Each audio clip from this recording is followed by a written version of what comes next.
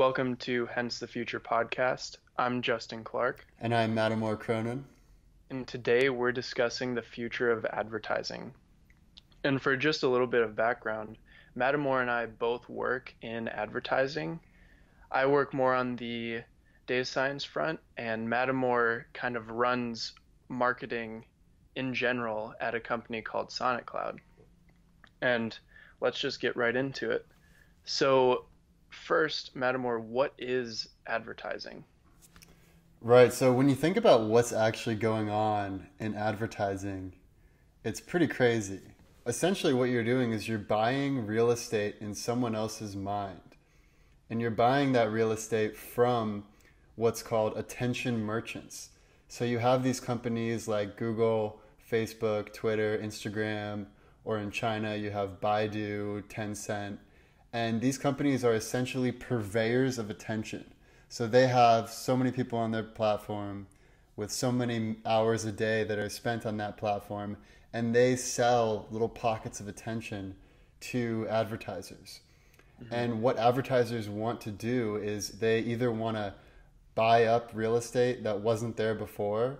So imagine if you had never known what Coca-Cola was, and all of a sudden you're seeing these ads of young, good-looking people drinking Coca-Cola, and then around the holidays you see Santa Claus and Fluffy Polar Bear with that amazing commercial, and all of a sudden the advertiser has purchased a place in your mind somewhere adjacent to polar bears and Santa Claus and good-looking healthy people and friendship and relationships, and that's the spot in your mind that Coca-Cola has purchased.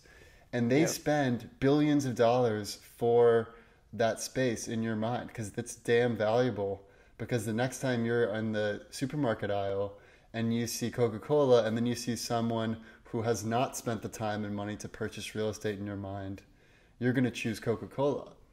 hmm The other side of what advertising does is if there already is a space in your mind for that brand, so like let's say Nike, like you've been wearing Nike some of the time for years, you've known about it for a while, but maybe you haven't bought Nike in any recent years, and your mental concept of Nike is sort of more vague. It's like, oh yeah, kind of I remember like Michael Jordan, like maybe a little bit of Tiger Woods, but nothing that's super relevant right now. hmm And then Nike comes out with a campaign, as they just did, that features Colin Kaepernick. And it's all about doing something, even if it means risking everything. And all of a sudden, the positioning of the real estate in your mind that is Nike has shifted to align with Colin Kaepernick, with the entire Black Lives Matter movement, with all of the NFL players that have taken a knee alongside Cap, Yeah. with pretty much everyone who's against Trump. That's where Yeah. Nike has realigned itself. And that is so powerful. I mean, we saw that their stock went up something like, or their revenue went up something like 30% just from this one campaign. So it's insanely powerful how much advertising can change the real estate in your mind or buy up brand new real estate through these attention merchants like Facebook. Yeah. And the cool thing, I don't know if it's cool, it's kind of scary at the same time, but basically what they're doing is building associations in your mind. So you don't even need to see Nike. You could see, for example, for the Nike example, you could just see the Black Lives Matter movement in the news and then think of Nike. So it's not just a one-way street. You can, when they build these associations, the brand is in your mind all the time. Right. So, yeah, and so what do you think? Do you think this strategy works? I think it's proven that it works. I mean, as someone who's sort of behind the curtain of Oz and can actually pull the levers of targeting and retargeting and creatives and all the principles of persuasion, I can say for certain that it works because you can measure the effects. I mean, in the past, in like the Mad Men era with Don Draper, you couldn't really measure the effects. All you could do is purchase placements on a handful of TV networks, on the newspaper, on billboards. And the only way you could really measure success was through the sales in the next quarter. Well, the sales could have come from anything. It could have come from an increase in demand, like if you're a soft drinks company, maybe it was a particularly hot year that year. It could have come from maybe their sales guys were just doing a really good job.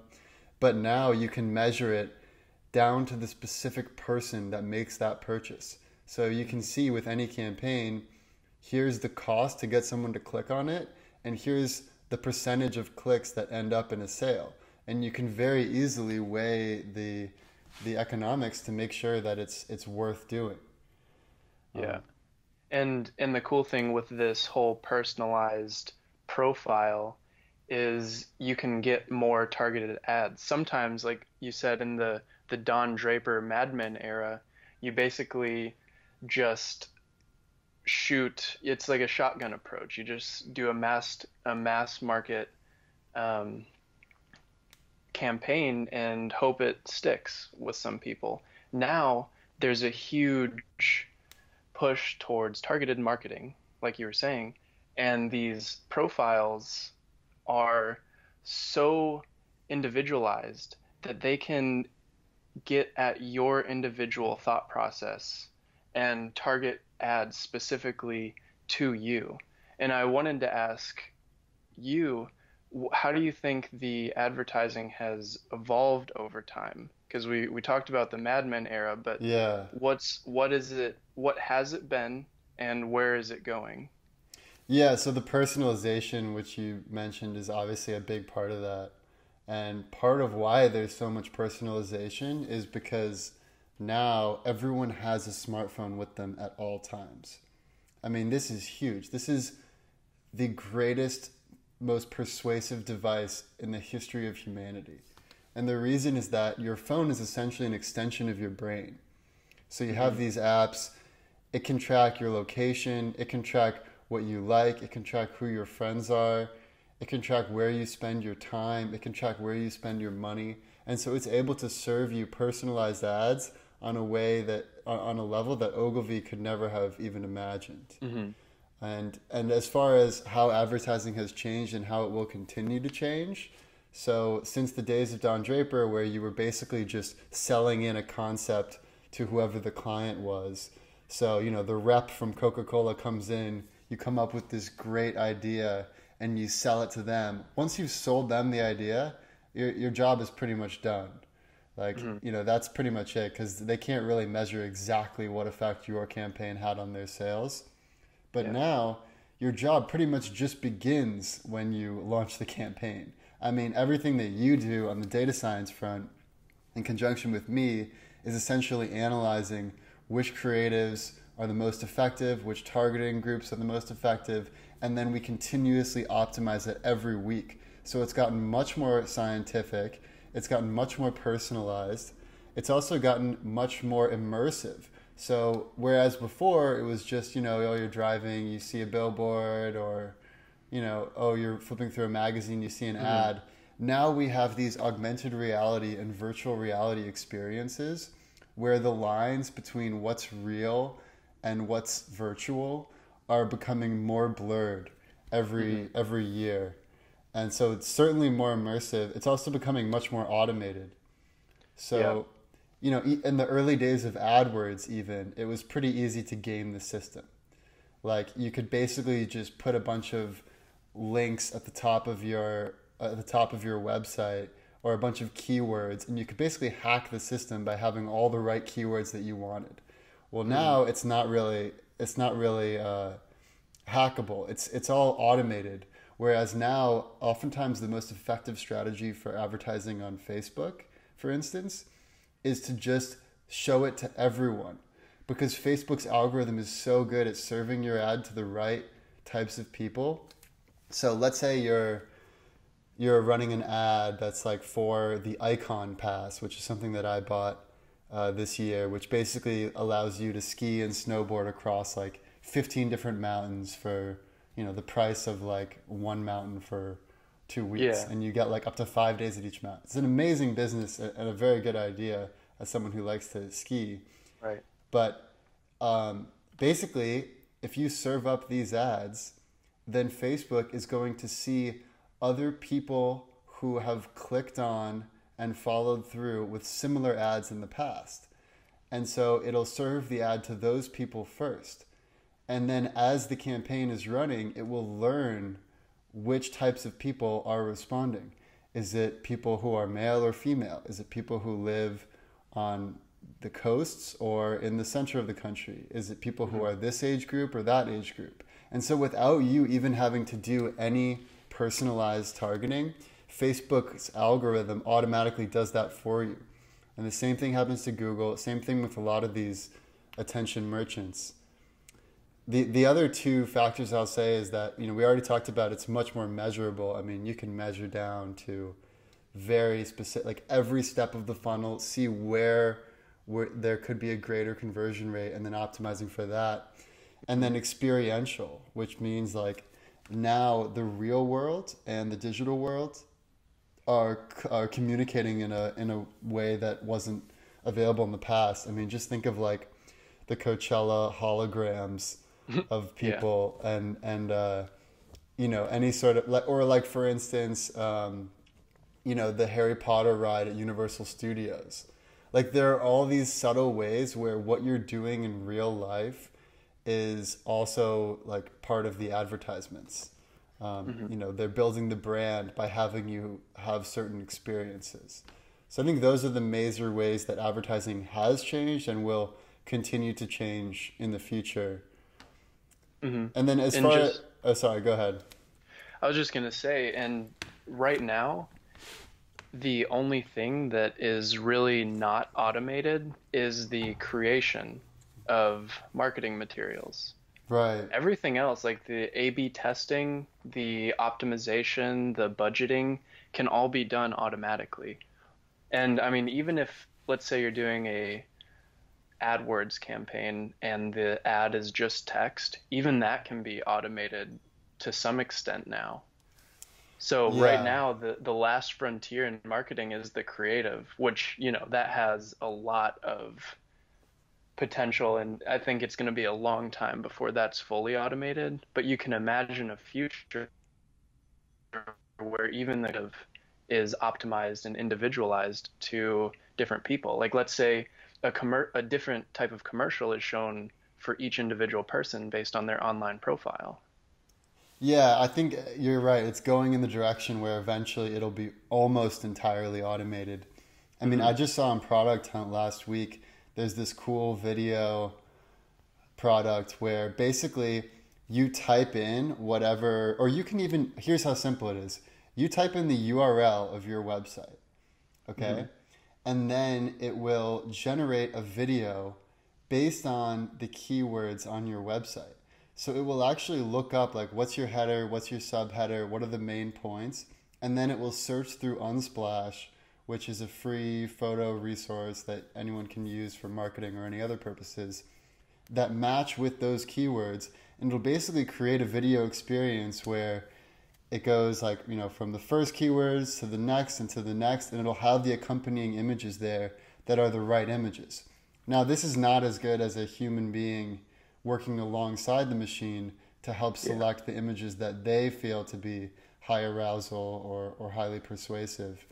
But you could see a world where in the future, the human might help come up with the big idea of what it is, but then the algorithm will constantly be testing out new images, new types of new methods of persuasion, new copy lines, and you won't really have to do much at all.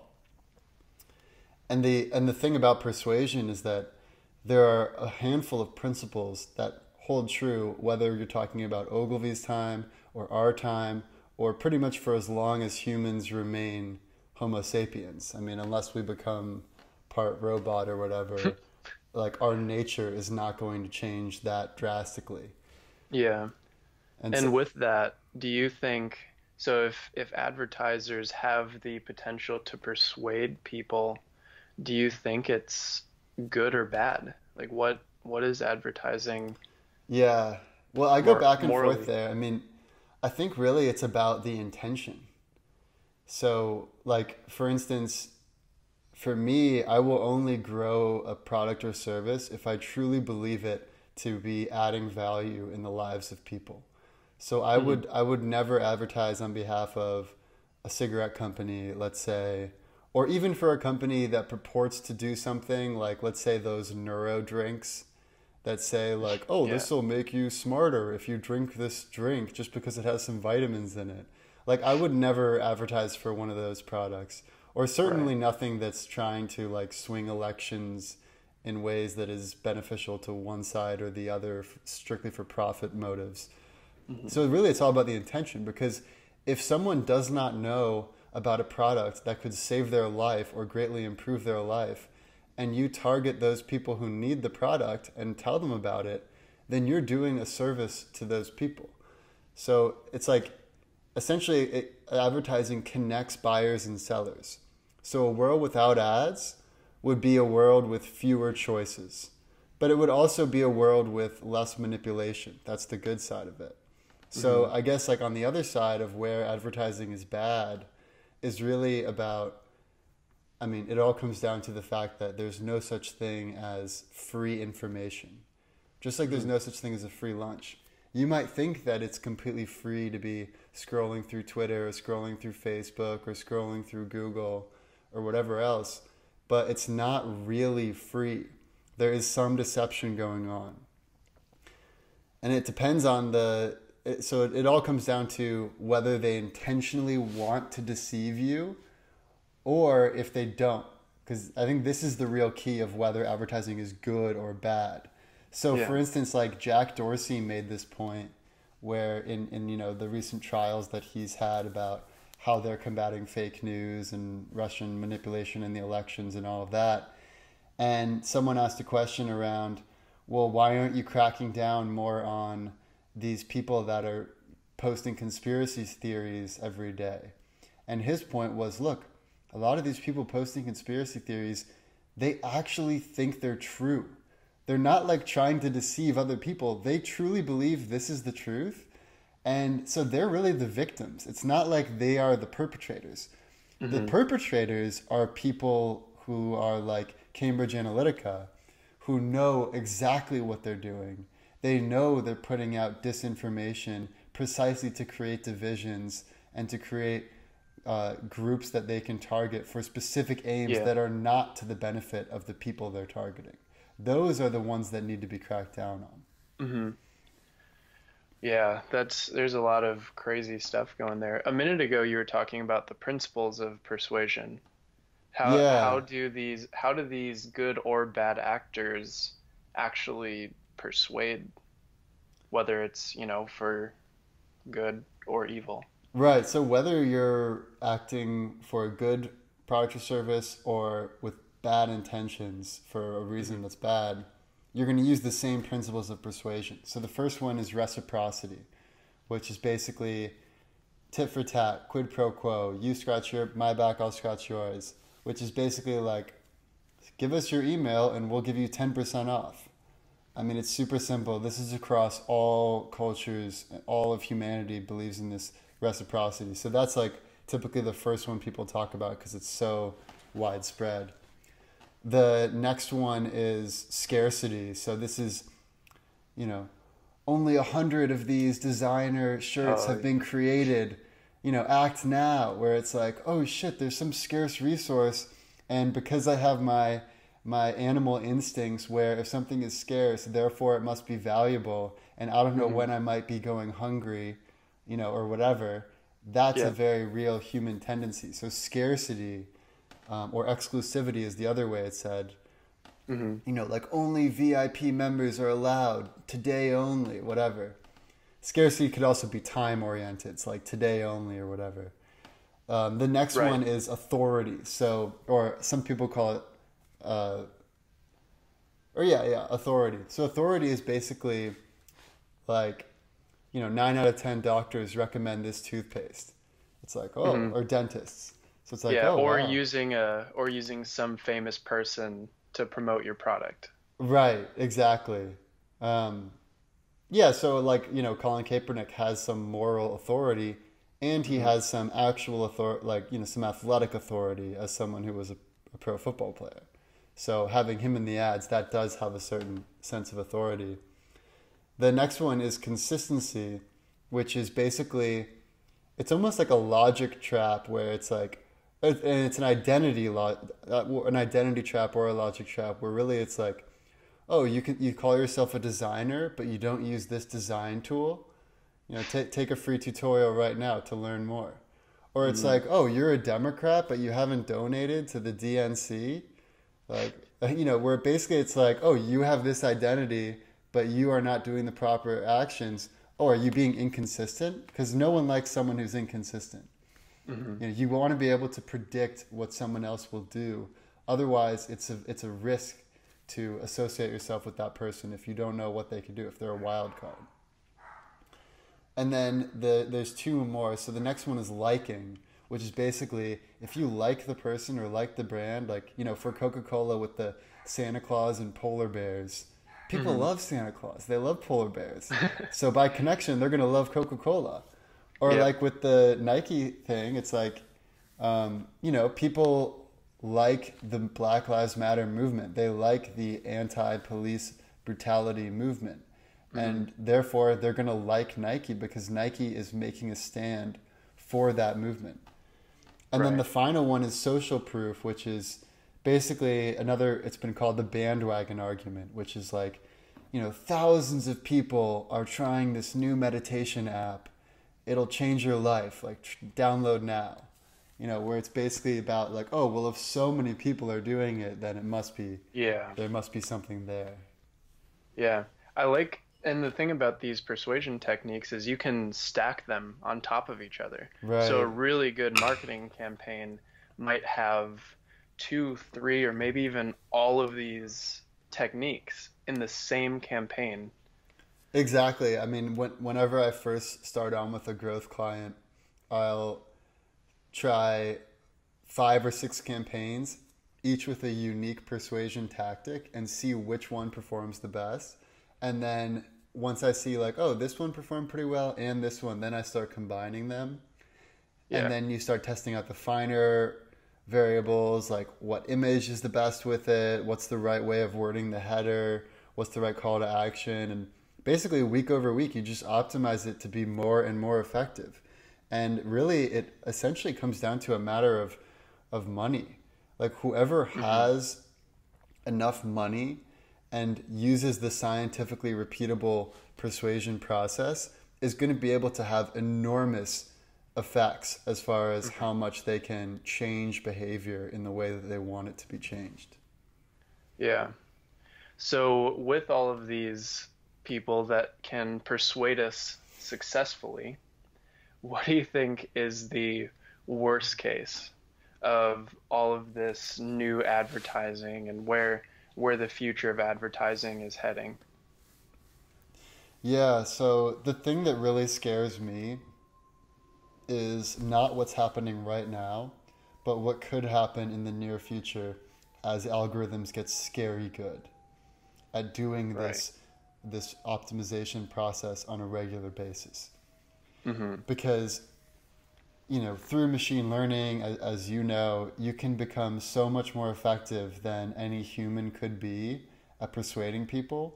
And you can just imagine a system where the goal is to make money, essentially, by changing your behavior to make you do something that might not be in your best interest.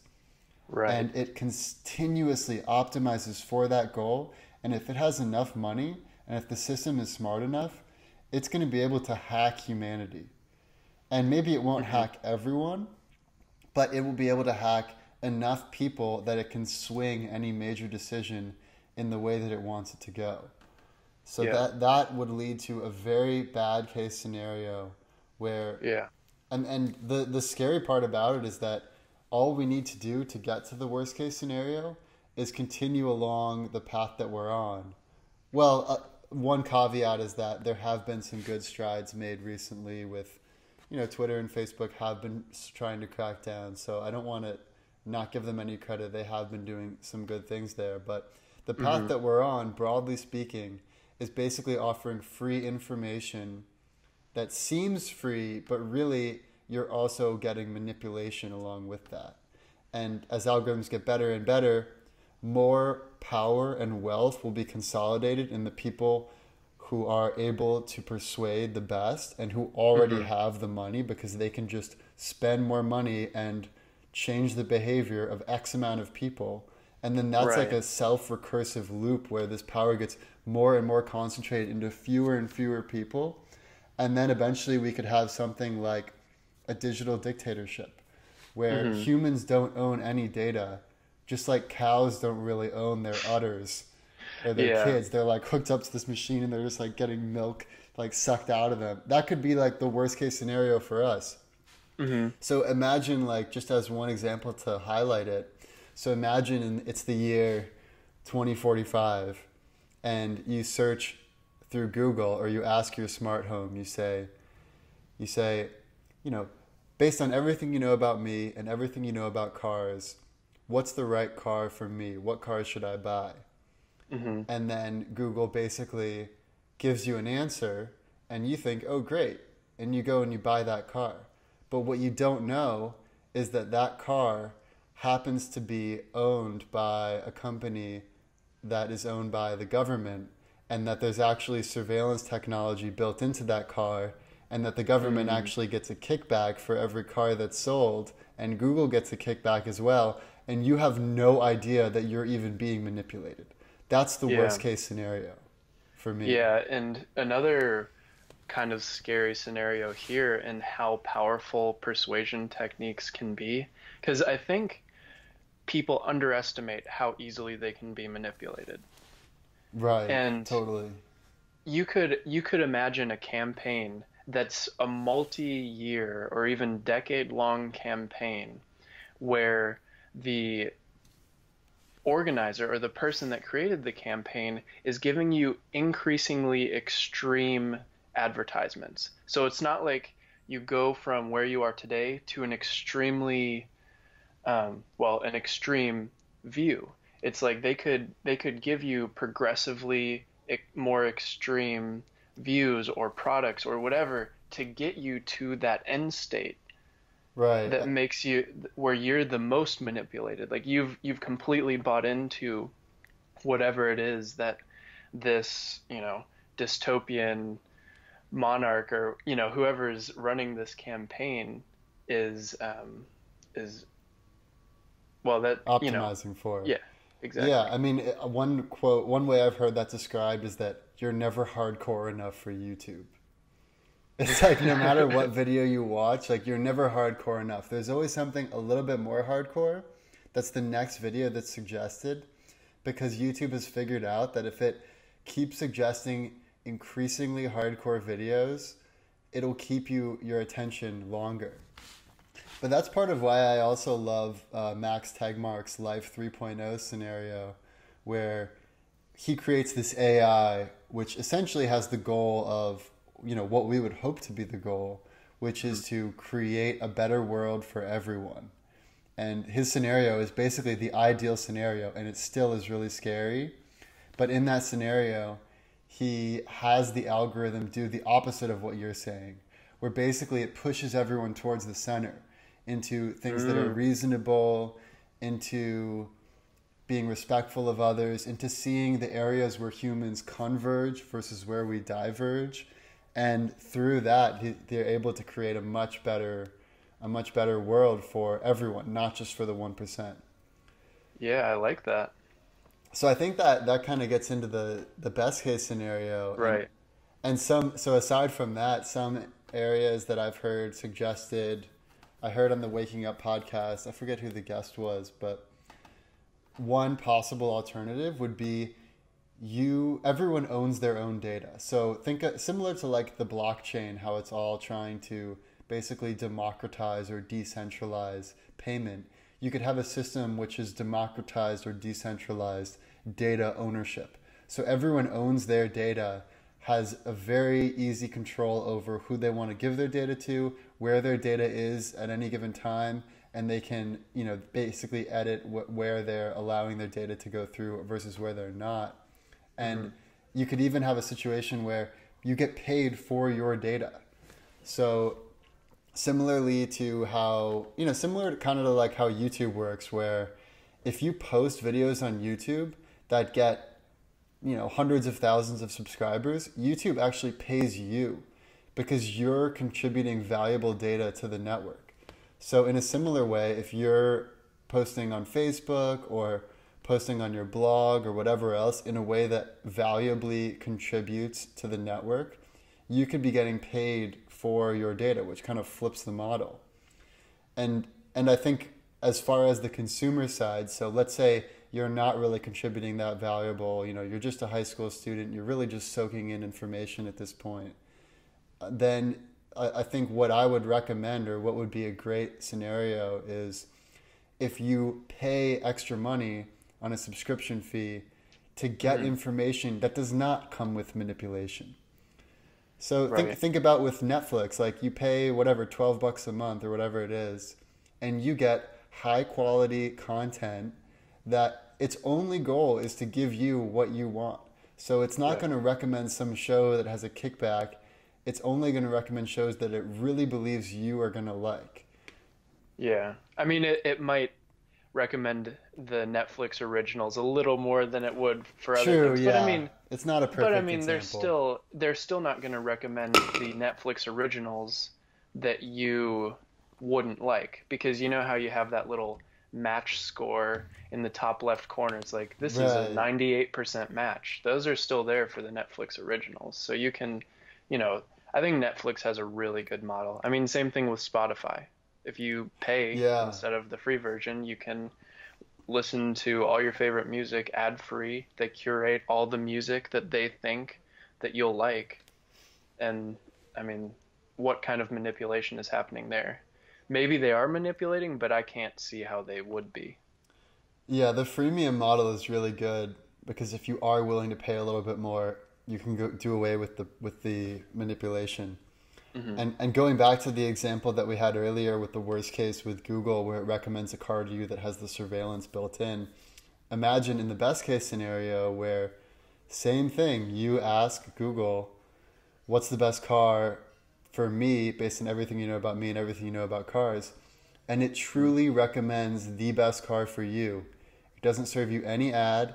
It strictly is doing a calculation, just like how it calculates when you ask how old is or how old would Ludwig van Beethoven be today, or what was the most Hmm. popular sonata that he Hmm. composed, or whatever question that's like a fact-based question. If instead these companies can really focus on getting to whatever the actual truth is without any other motives being mixed in, then that could be a world where you have everything you need at your fingertips. And yeah, you might pay a little bit more so you don't get manipulated, but you would be able to achieve your dreams to a far greater extent than if your dreams are being shaped by the motives of others. Right. Yeah, I mean, it's a good thing to be aware of the things that you'll need, or things that will increase value in your own life. And that's where the all the positive benefits of advertising come out. Is like you said with the car example, it'll Google will give you a recommendation of the car that fits you. Just like anything else. Let's say you run out of something, or you tend to buy some sort of household cleaning supplies or some sort of household supplies regularly. But maybe given the pattern of your purchases, you might need something else in the future. Or let's say you bought a car 10 years ago. Maybe it's time to start looking into a new car, or maybe you just got into a car wreck, or something along those lines. It's sometimes this age of information can be a good thing if you're not being manipulated. If the advertisers are actually doing things that are in your own best interest, then that's where we're in the best case scenario. Like everything is Yeah, about individual value and happiness. totally. And think about from the merchant's side, from the people who own those household products that you were Hmm. mentioning. So one question that I could hear some people asking is, well, how do you as a brand get out into the marketplace and get known if you're not able to run ads?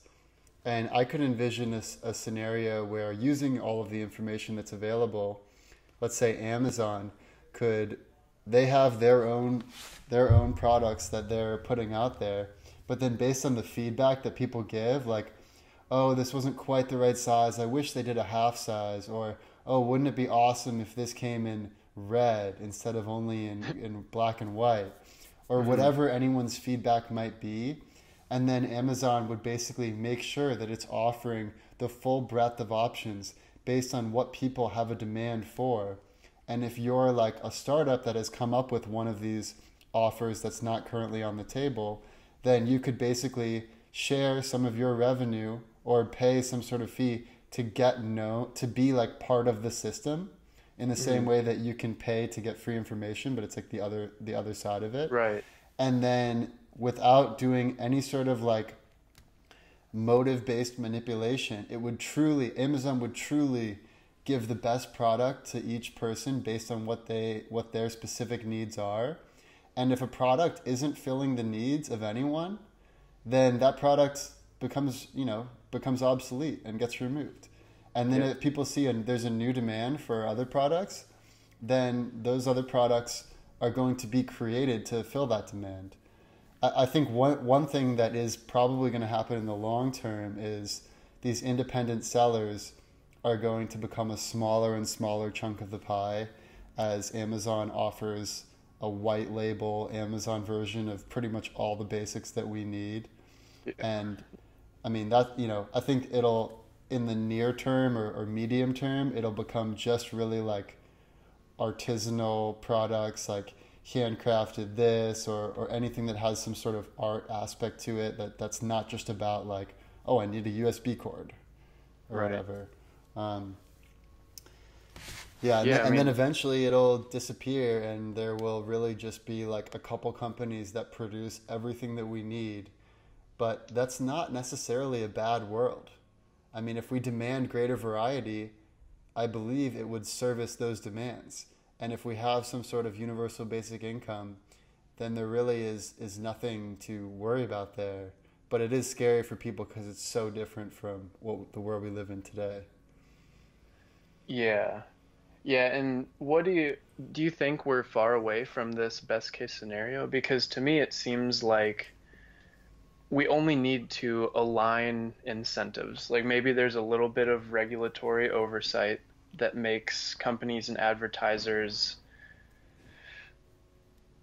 it keeps them accountable. So basically, if they're trying to really manipulate people, that's not allowed.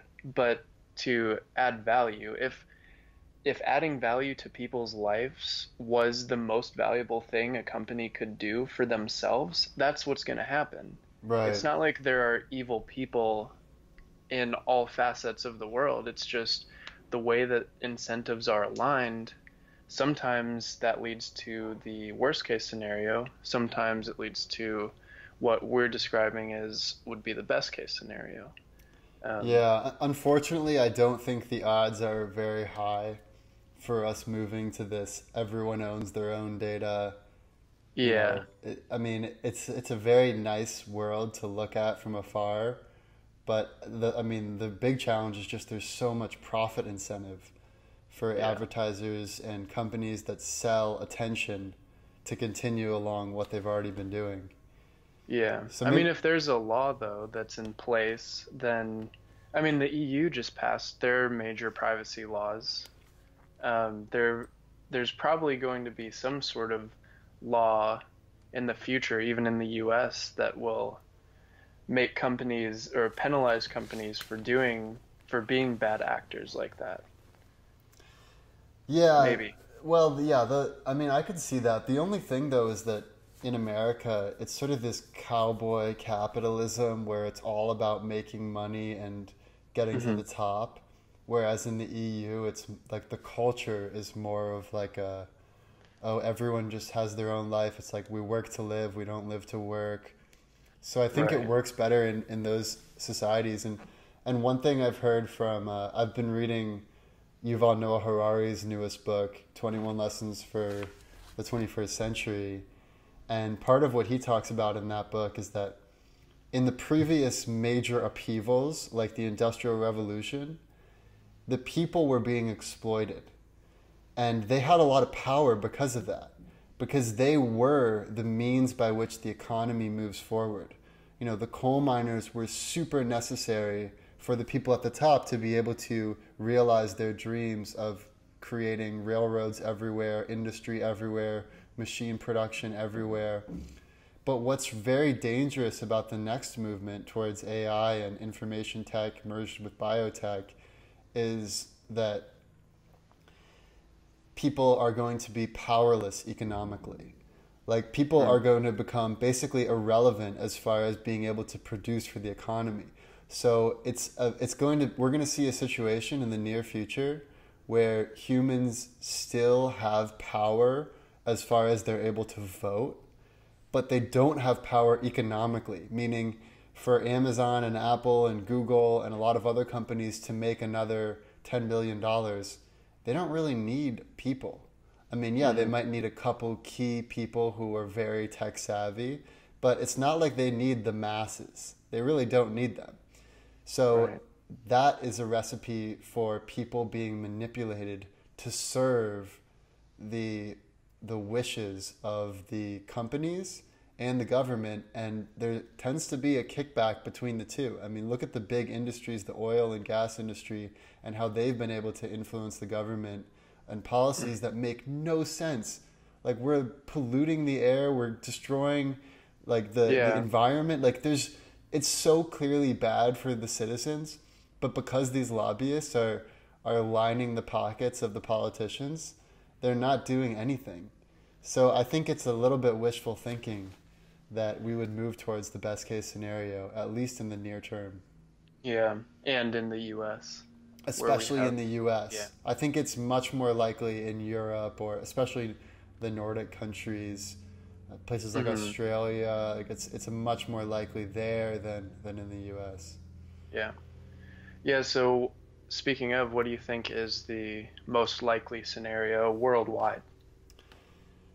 Yeah, so the most likely scenario obviously is always somewhere in the middle.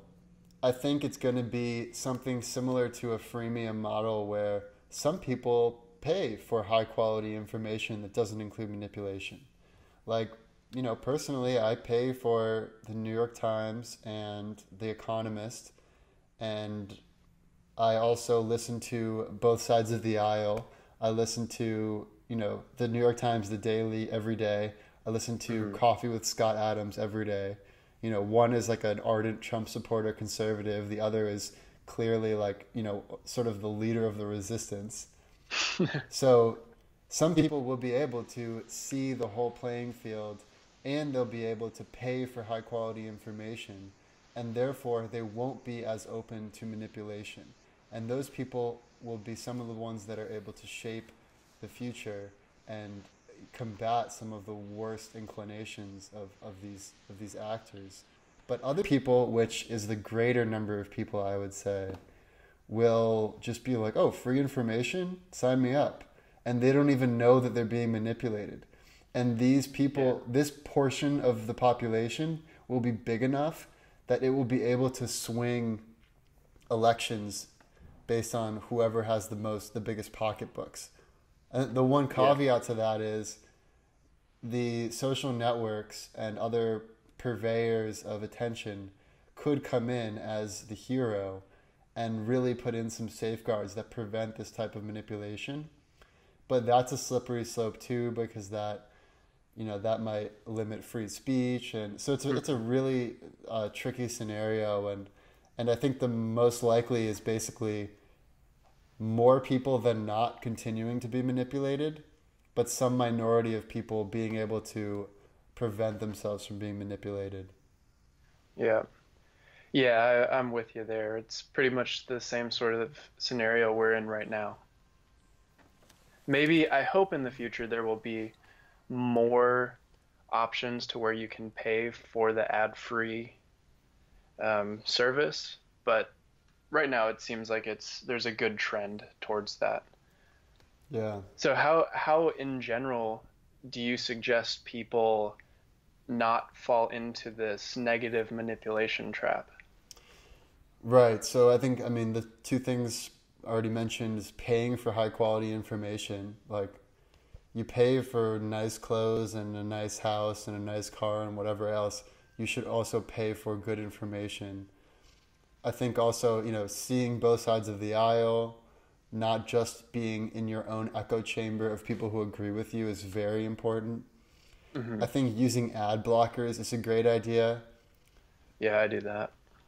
I personally don't use ad blockers because as an advertiser, I'm like interested in what the persuasion tactics are, but I think for Yeah. most people, it's probably a good idea.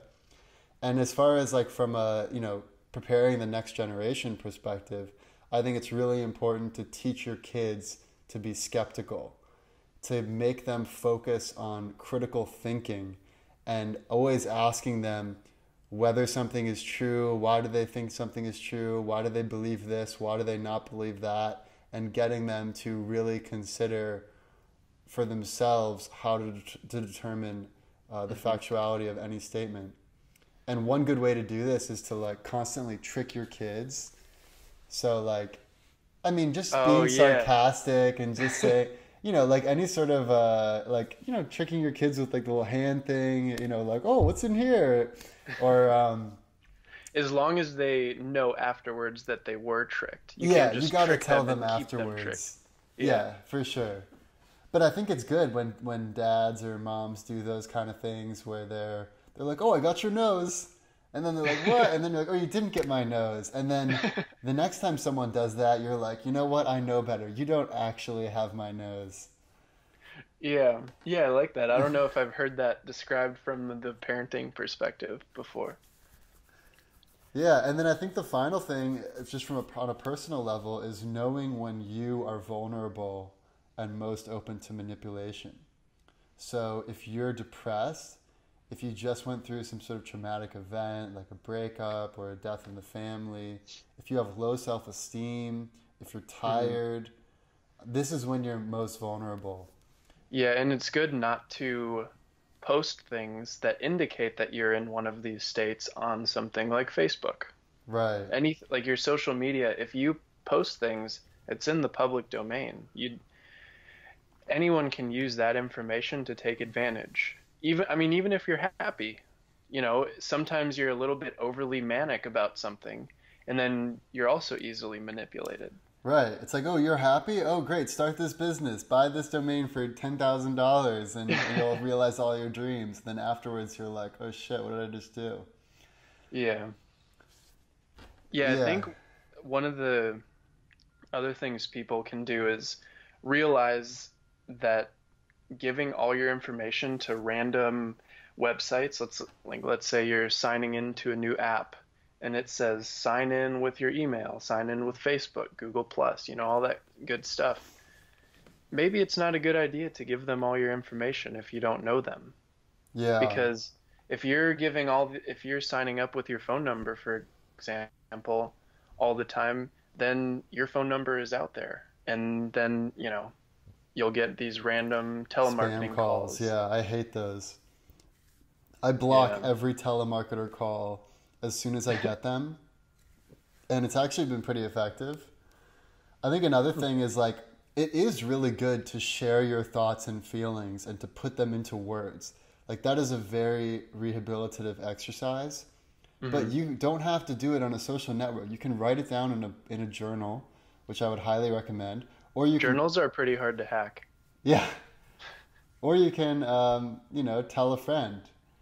But it's like I like in Mr. Robot when he has the book of CDs that are all Oh like rock yeah. and roll CDs, and that's where all of his information is, but it's completely safe from hackers.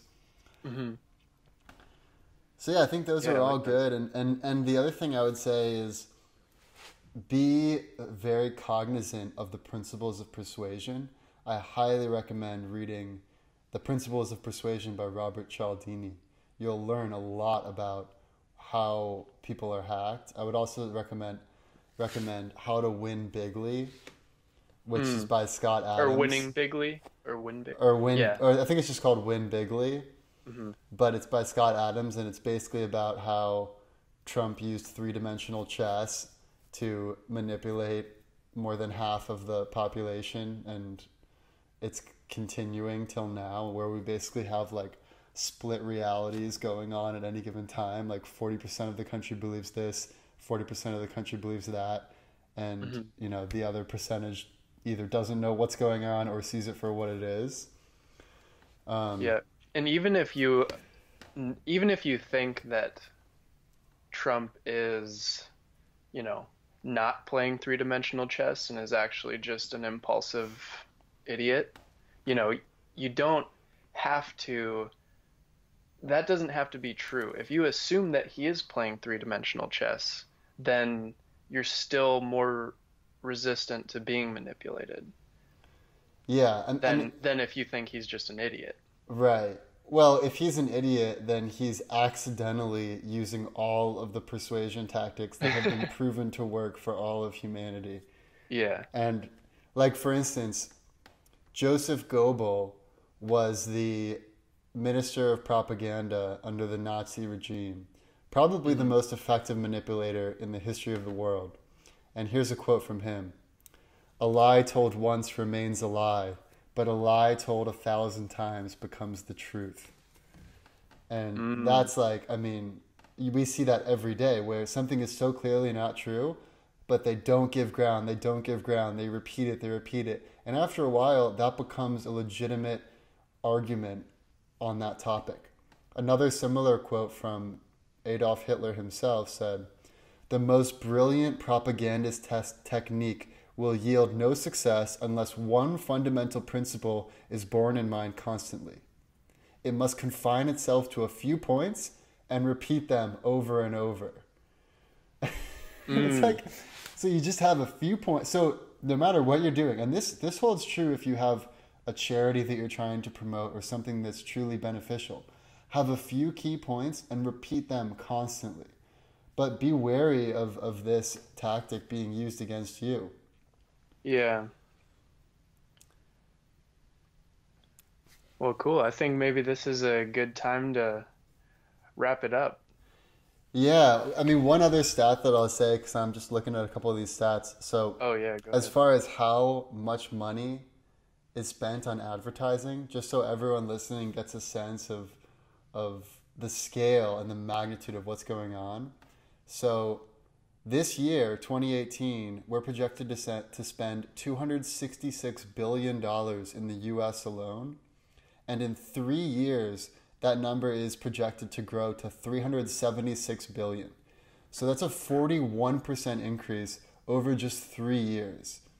So whatever level of advertising you're seeing now, it's around 4,000 ads per day that you are exposed to. That number, or just the level of expenditure, is going to go up almost in half in 3 years. Jeez. So I think for everyone listening, just be very wary of the principles of persuasion.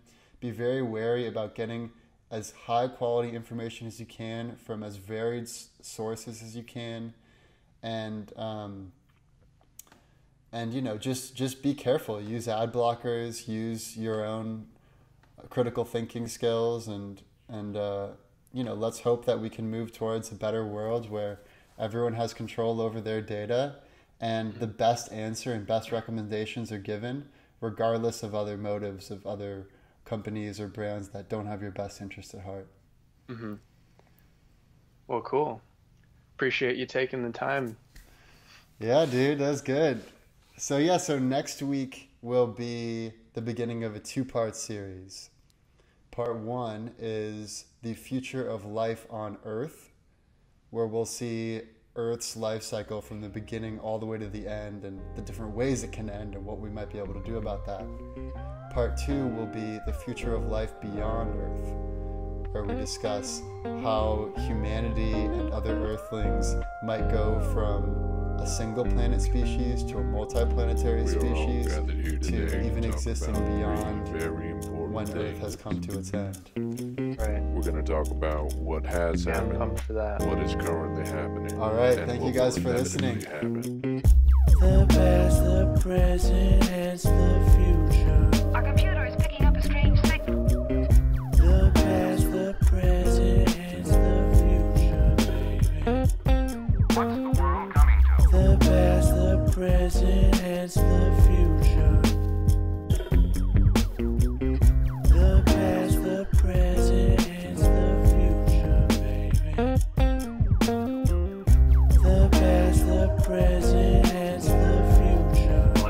Hey.